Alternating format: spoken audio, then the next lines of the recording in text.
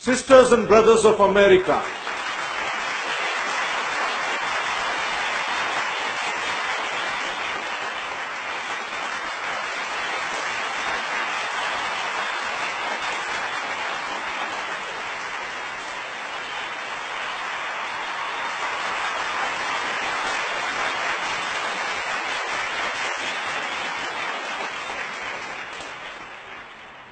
it fills my heart with joy unspeakable to rise in response to the warm and cordial welcome which you have given us.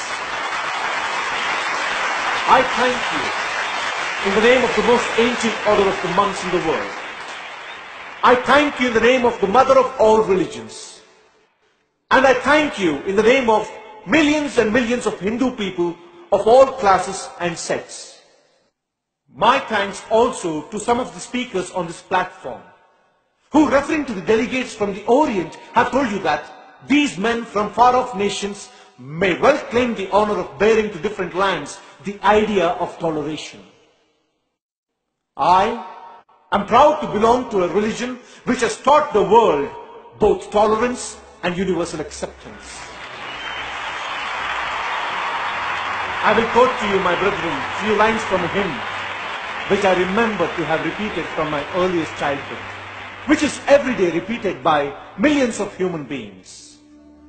As different streams, having their sources in different places, all mingle their water in the sea. So, O Lord, the different paths which men take through different tendencies, various though they appear, crooked or straight, all lead to Thee.